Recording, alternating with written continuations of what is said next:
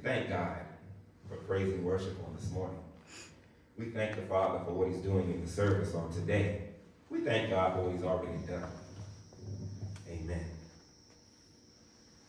In keeping with time, I won't be before you long. I just want to talk to you briefly today a little bit. As we're approaching Resurrection Sunday, I'm sure there are many thoughts that are flooding your mind as we think about, smaller children refer to it as Easter. They want the Easter bunny and the Easter eggs to do all those things. But those of us that have come into the knowledge, understand it's Resurrection Sunday, and we're celebrating the fact that the grave could not hold him down. Amen. We're celebrating the fact that he had power over death and the enemy. But today, as we are approaching, I want us to focus on an event that took place leading up to Resurrection Sunday. You see, we're all on this journey together, and we all find great strength, and we all, we try and we strive to, we're not going to always get it right, but we do our best. But how many understand that even in doing our best,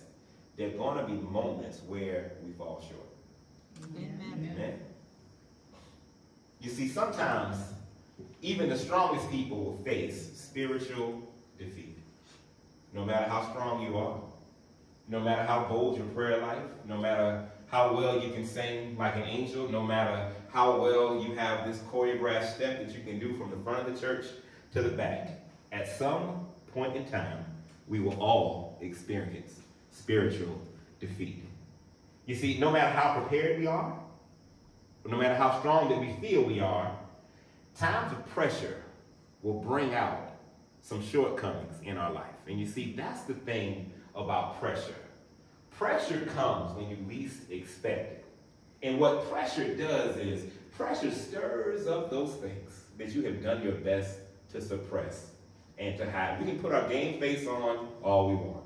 We can put our poker face on as much as you want to. You can profess it and you can tell it, and everybody can say you're the strongest Christian that they know.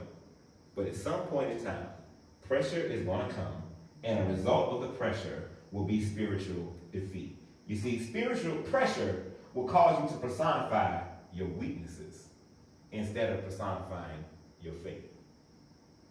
It's going to come a point where it gets real hot in the kitchen, and you got a decision to make. And sometimes pressure will cause you to experience defeat.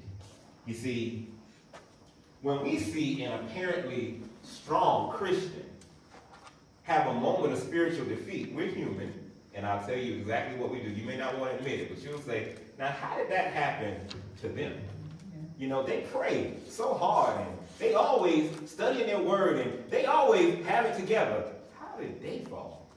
Because they're human, just like you and I, and they found their moment of spiritual defeat. We'll say, I never expected that to happen to brother so-and-so, or sister so-and-so, or pastor so-and-so, or evangelist so-and-so. Because that's who they are, and they're strong. But how many know that God will take any situation, and he will get the glory out of the situation? Amen. You can experience spiritual defeat, and in the midst of your defeat, God will still get the glory. The song that we just sang, he's worthy of it all. And it didn't say he's worthy of it all when you're on the mountaintop. It just said he's worthy of it all. So mountaintop, valley, on the way, coming out, about to go through, he's still worthy of it all. And even if you experience spiritual defeat, he's worthy. Amen. Simon Peter, the leader of the 12. Simon Peter, the hothead. Simon Peter, chief fisherman. Simon Peter, the one who professed his undying and unwavering support of Jesus. Under pressure, that great leader experienced spiritual defeat. You see, Peter's denial came while he was keeping warm by the fire of the enemy. Everything he had professed before that moment, everything that God had allowed him to do, every privilege that was afforded to Peter, Peter was not just in the 12, Peter was in the inner circle of the 12. He had a place that many of us can only imagine or can't even fathom. Could you imagine to not just be one of the chosen 12, but to be in the inner circle of the 12, to walk so closely with Jesus. You could feel the wind that blew on him. You heard his voice, and you were in close proximity of his voice. You were a chosen leader. But now, one night, in the midst of the enemy's fire, you experience spiritual defeat. You see, Peter was a strong individual. He was a great leader. He was a dynamic Christian. But with all that being said, Peter still cracked under pressure. You see, today we're going to examine some of the aspects of Peter's life and his personality. Turn to your neighbor and remind them, pressure happens to us all. Pressure happens to us all. So be careful when you warm by the enemy's fire. Amen. Warming by the enemy's fire. Let us stand for our scripture reading. Our scripture reading today is coming from the book of Luke, chapter 22, verses 54 through 55. And the word reads as follows. Then, seizing him, they led him away and took him into the house of the high priest. Peter followed at a distance. And when some there had kindled a fire in the middle of the courtyard and had sat down together, Peter sat down with them. Amen. Let us pray.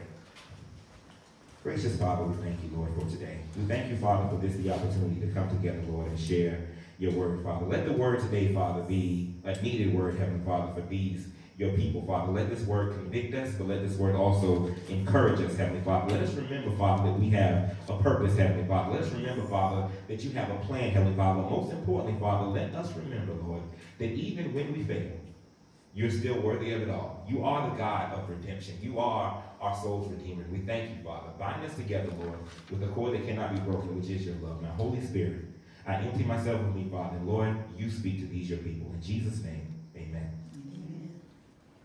Amen. So let's take a look at the personality of Peter. Okay, we understand that Peter was a person of great strength. Amen.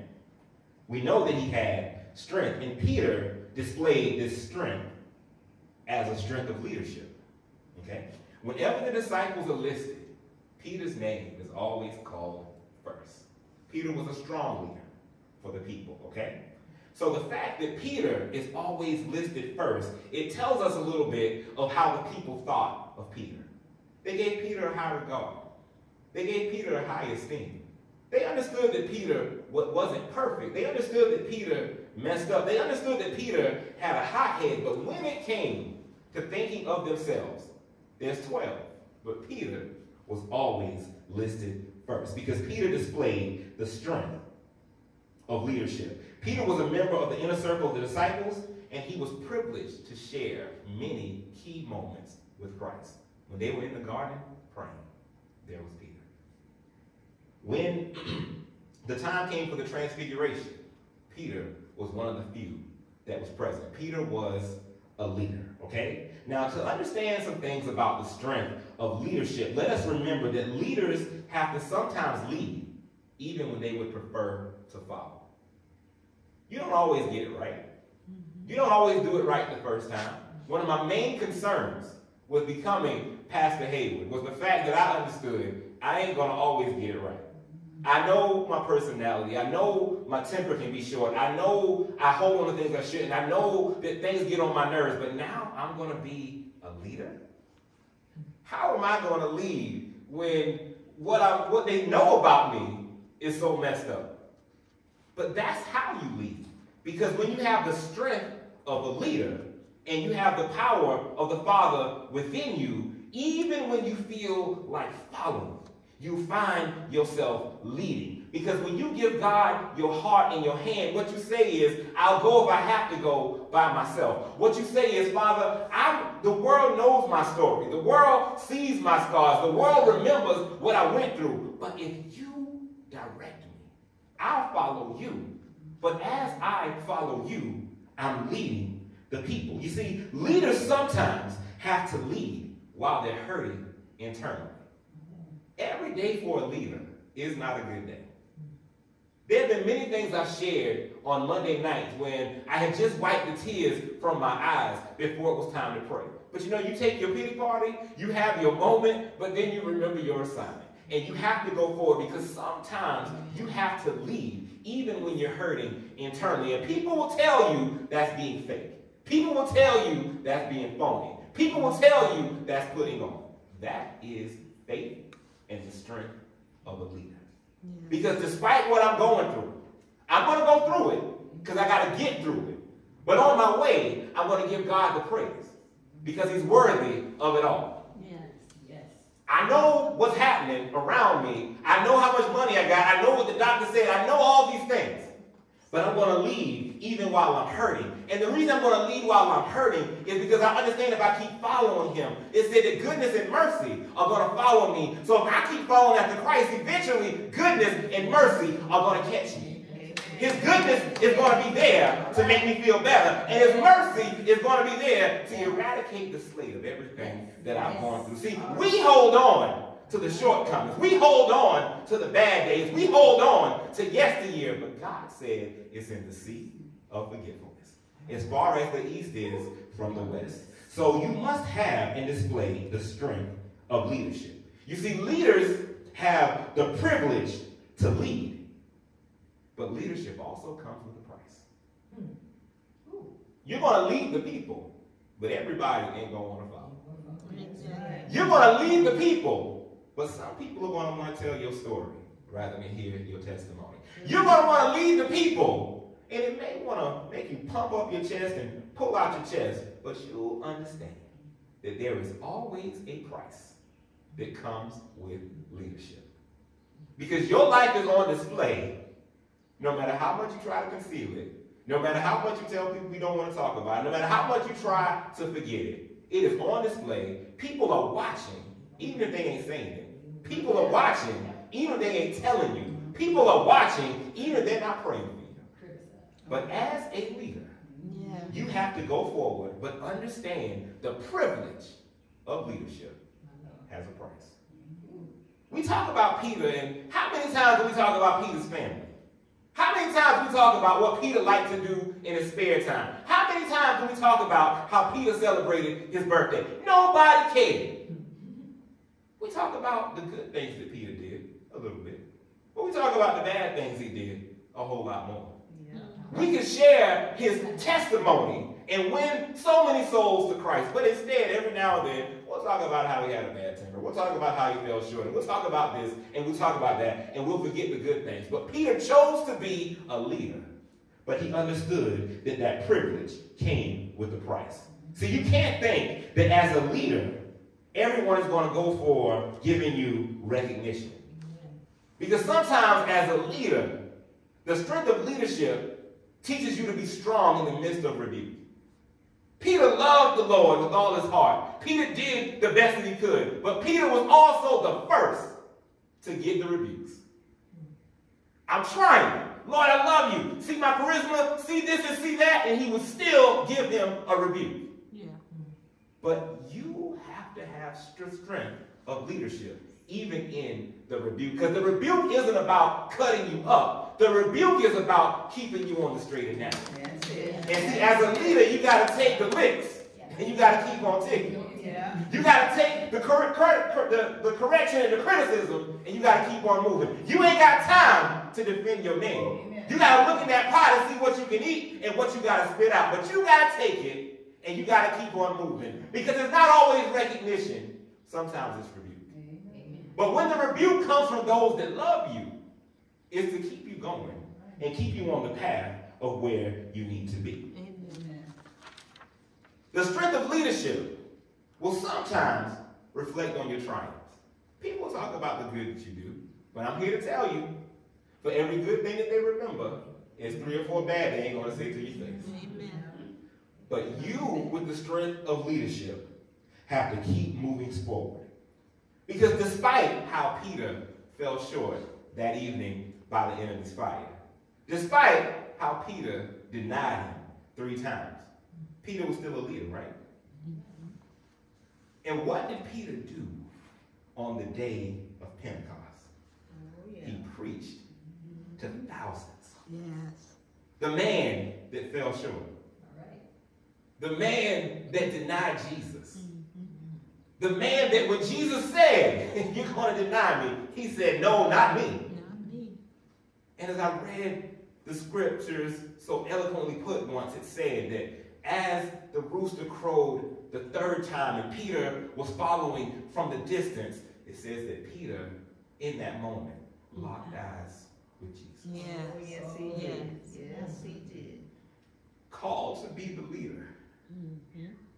All them that are following you and looking to you for direction. Boldly proclaiming that you'll never turn your back. Boldly proclaiming that you'll go to the end with them. And in this moment, in the midst of the warmth of the enemy's fire, Yes.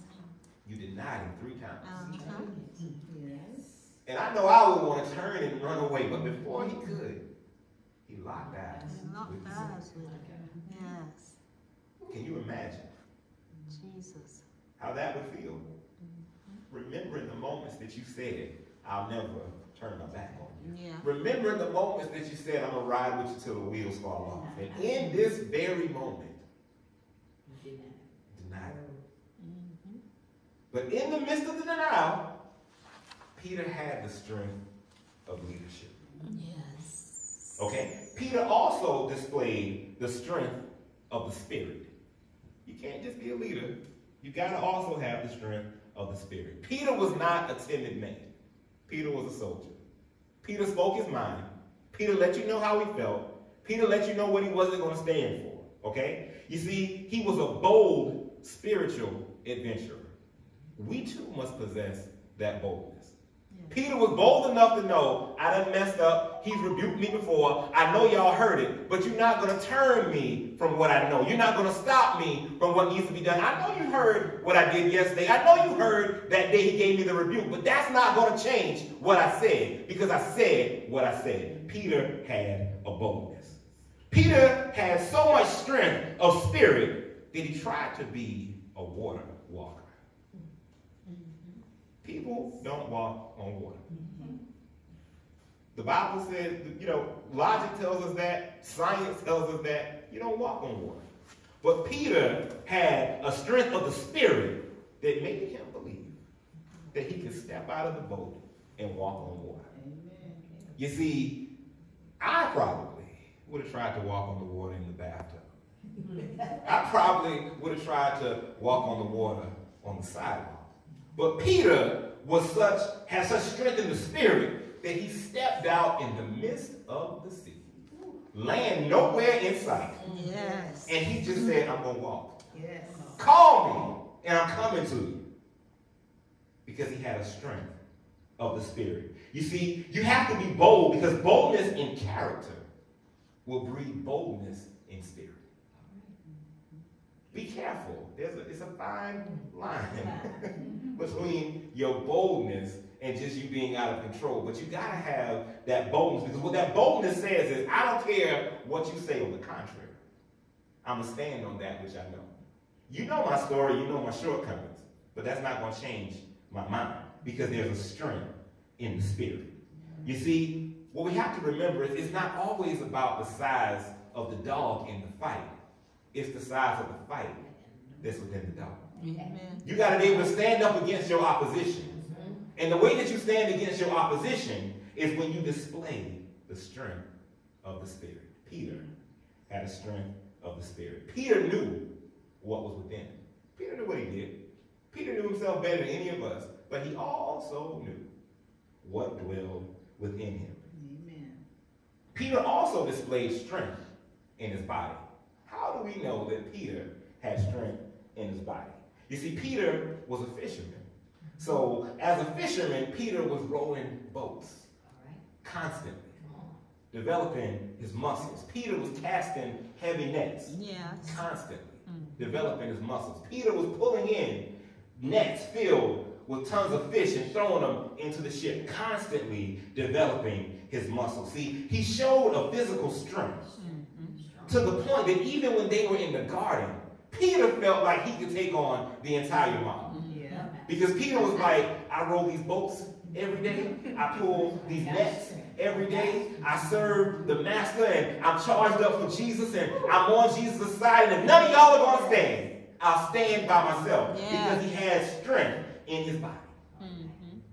You see, Peter had on the outside the things that would be displayed to tell you he was a man not to mess with. But there was still something on the inside that caused him to experience spiritual defeat. Now, why would Jesus let it play out this way? Because despite the qualities that you saw externally, Peter denied the Lord because it takes more than physical strength in your body to make it through. Peter understood that he had to have strength. But Peter showed us that it's just not about what's in your body. It's just not about what you profess. It's just not about how you lead. The next thing we want to remember about Peter, Peter's life shows us that he was vulnerable to sin. As Christians, we are still vulnerable to sin. You didn't become a Christian and got a get out of sin free card. You didn't become a Christian to get a bubble that protects you, and from this moment to the day you leave here, everything's going to be all right and you're never going to experience sin. That is not how it works. That's why he said, my grace is sufficient. Because we are all still vulnerable to sin. The problem with Peter and his vulnerability, Peter, just like us, he knew of sin, but he was blind to his weaknesses of sin. Don't be blind to your weaknesses. Okay? We got to understand that we possess great strength. He was a great leader. He had the physical prowess. He knew how to lead. He had the strength of the spirit. But he never acknowledged his weaknesses. That's when we get into trouble. We read the resume of all the good things that we got, but we never read and focus on the side effects. You'll take this medicine to make this better, but on the contrary, this and this and this and this and this can happen. Remember the side effects, okay? You see, Peter confidently told Jesus that he would follow him to prison and even to death. Now, while that's a noble thing to say, while that sounds good and will charge you up, while that makes you feel like you're going to make it, you got to understand that while that statement gives a great assurance, it shows that Peter spoke in ignorance of his fleshly potential, and he totally forgot about the ability to fall to the temptation of sin. Because Peter was basically saying, just like I am, I'm coming with you. Nobody's going to separate us. I'm going to ride with you till the wheels fall off. But Peter forgot that he had some weaknesses as well along the way. You see, don't see your strength so clearly that you overlook your weaknesses. Okay? Don't focus so much on that thing that you do so well that you forget about those things that you struggle with. Because while you're bragging and while you're boasting and while you're moving forward in those things that you're doing so well, the enemy is listening. And the enemy knows. And the enemy is watching and waiting for an opportunity. And the enemy will let you brag and boast and do all these things because in the enemy's mind, when I take you down, you'll never feel worthy to go back. You know? Go ahead, Peter. Brag about him. You know, cut the centurion's ear off. Do all those things. But you're going to deny him. And when you deny, you ain't going to feel like you're worthy. I'm going to let you pump your chest out. I'm going to let you do what you feel you got to do. But a moment is coming, and I'm going to make you feel so low. You see, it's like working out in the gym. You can't always want to work your upper body and work those muscles that everybody can see and get showed off and say, oh, yeah, you work out, you do this, you do that. How many times have you seen people and the upper body is together and the legs are tiny like twigs? Because it needs to be a total package. Don't just focus on that which you can do easily. But remember those areas that are weak. Because when people see your strength, they'll also see your weakness. And when the enemy sees your strength, he'll also remember your vulnerabilities. It doesn't matter if you make a whole lot of money. If you don't know how to budget, it means nothing. So you have the ability to make the money, but if you don't have the discipline to budget and save it, why is it working? You can brag about all the money you got, But if you got more debt than you got money, you might as well work it out. All right. Eat it up. So you gotta work it all together. Yes. Okay? Yes. I'm letting you know a little secret. You see, the devil searches for your vulnerable spot. And that's where he's always going to attack. You see, Jesus warned Peter of Satan's desire to sift him like wheat.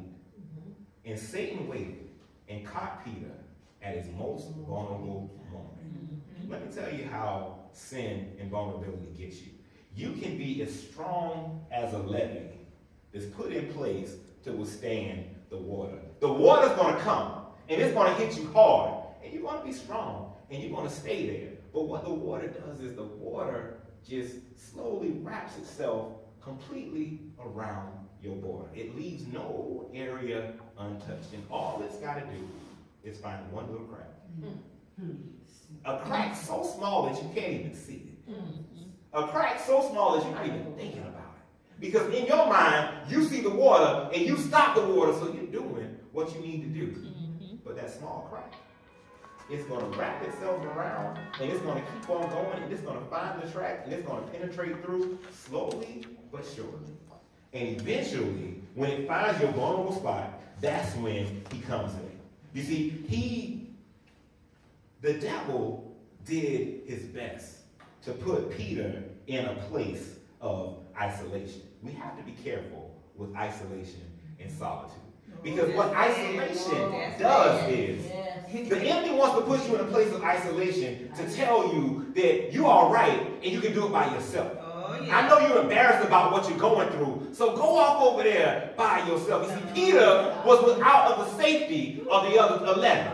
You see, Peter was without the safety of the Father because Peter's sin caused him to place himself in isolation.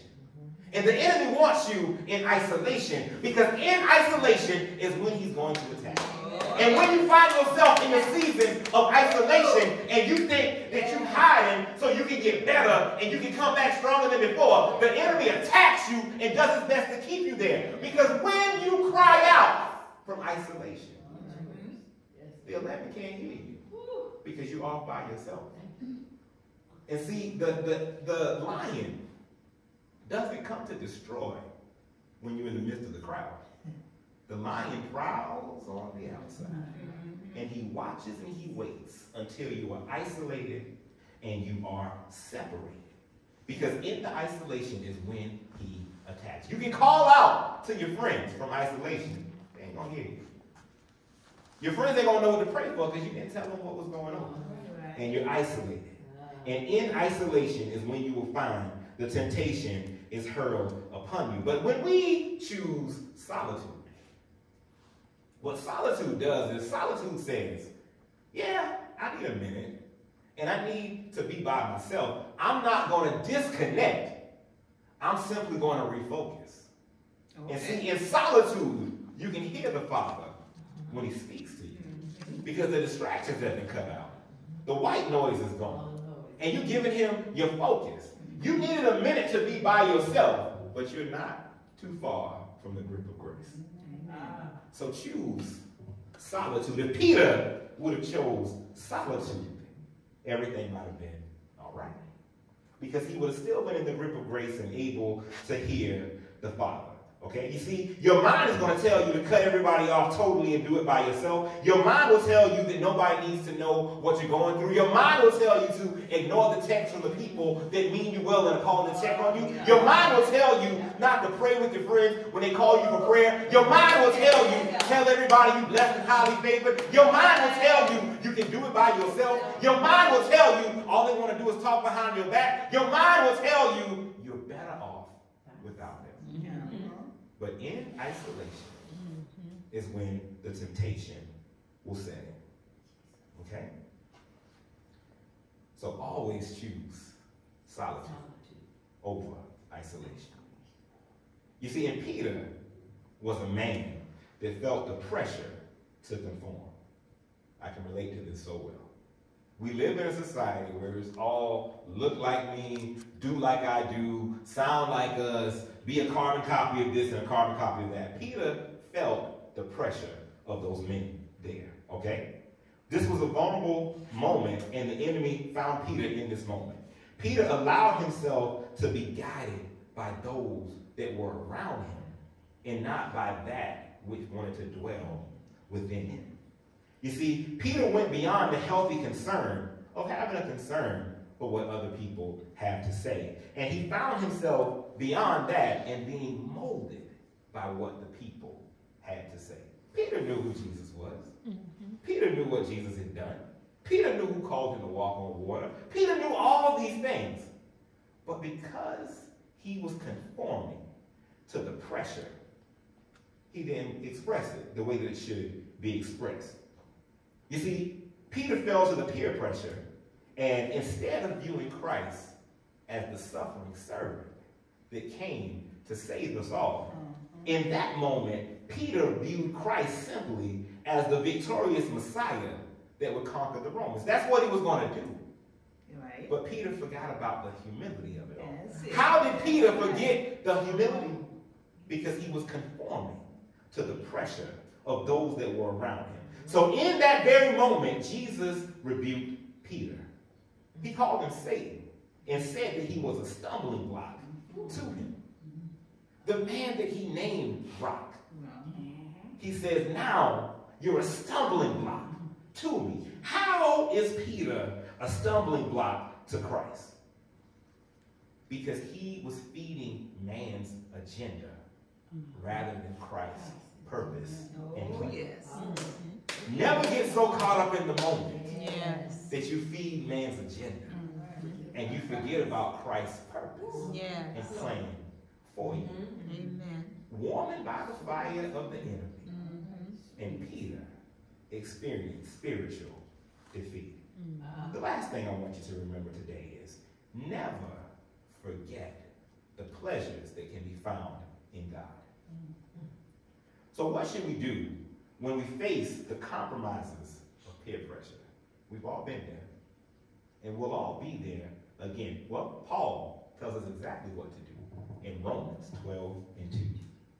Do not conform to the pattern of this world, That's right. but be transformed by the renewing of your mind. Yeah. Then you will be able to test and approve what God's will is. Yeah. His good, Yes. pleasing, and perfect will. Amen. Do not Do conform. not conform. You can be in the world, Yes. but you don't have to be of the world. Amen. You can be warmed by the fire, Yeah. but you can't forget the fire that burns so richly within you. In the world, but not of the world. You can listen to them say, there's another way other than Jesus. But don't you forget what Jesus has done. Amen. You can listen to them tell you, I don't know why you run to church every Sunday. But don't you forget what you find in the house of the Lord. Amen. You can let them tell you as much as they want that there's another way to get there. And there's another way to work it out. But don't you conform to the world that is around you. You can be with them, but you don't got to do it like they do it. Amen. And how do you withstand them? You have a renewed mind. Yeah. And what the renewed mind does is, the renewed mind says, I know you hear them talking, Yeah. but let's review this resume of what he's done in your life. Right. He healed you when the doctor said you were going to die. He fed you when you had no food. Yeah. He clothed you when you had no Yeah. clothes. He saved you when you were headed for sin and death. He advocated for you when nobody else could. He walked beside you in the valley of the shadows of death. He made a way out of no way. He covered you with the Psalm 91 anointing. When everybody else counted you out, he still counted you in. He took your scars and made them battle marks. He took your failures and made them a testimony. He set you up on a rock and in a high place. Amen. Amen. You can be around them, but you Yes. don't have to be a part of We them. got to be a part. Remember what he's done for you. Amen. Hear them talking, but don't you let it change you. Amen. That's it. Amen. But even when you find the spiritual failure, Yes. God doesn't leave you or forsake you. He lets you Amen. go through it, and he lets you work it out. Now, in conclusion, the days after Jesus' resurrection Some of the disciples were having breakfast with the Lord alongside the Sea of Galilee. 3 times, Jesus asked Peter if he loved him. Peter said, yes, you know I love you. Like we passed what happened back there in the garden. We're past that. Yeah. You said the sea of forgiveness, so you forgot it. Yeah. Now, let's leave that in the past. That's what Peter's basically saying. Yeah. I love you. 3 times I done told you I love you. But Peter is still Peter. Mm-hmm. So in the midst of that moment, when I would have just been saying, Father, thank you. I messed up and you forgave me. I had a spiritual defeat and you're still on my side. What did Peter do?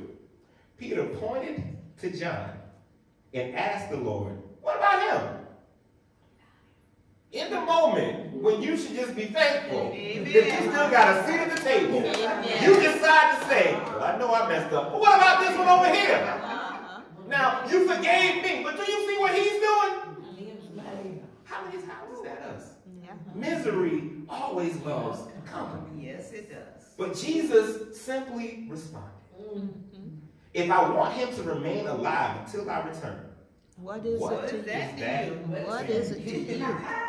Mind your business. Amen. Okay.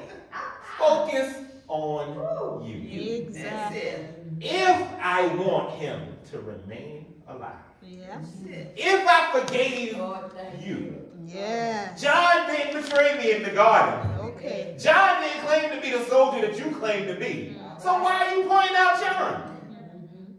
If I want him to remain If I wanted to. until alive, until I return, What is it what to you? is that Yes. to you? Yes. Oh, yes. You see, even in this moment, it was difficult for Peter to face God's will. Mm-hmm.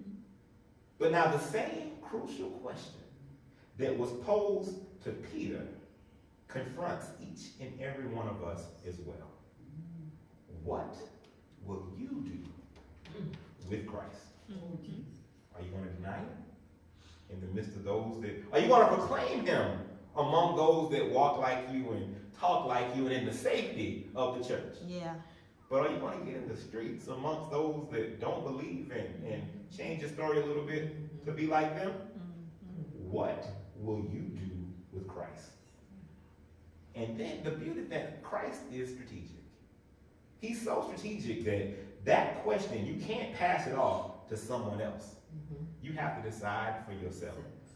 Peter tried to take the heat off and put it on John. He said, what is it to you? So in tough times, when the pressures of others offer convenient options, what are you going to decide to do? When you're sitting at work where they tell you not to bring in your religious beliefs, but you can bring in any and everything else that has nothing to do with the job, what are you going to say when your coworkers say, well, Nick, I don't know about, believing in Jesus and taking all that. He can't be a good guy, want to punish some and send him to hell. What will you do with Christ? Vita, I don't know why people think they got to give money to the church. I would never give them a dime. What will you do with Christ? When the story is all over the internet and what everyone is choosing to believe is not exactly what happened, and everybody says that you're not the Christian that you profess that you're called to be, what will you do with Christ? You see, the warmth of the enemy's fire can be appealing, but in the warmth and the comfort of the fire, you have a decision to make for Christ. If you miss the decision and you experience spiritual defeat, he's still there, and he'll give you the opportunity to get it together and get right.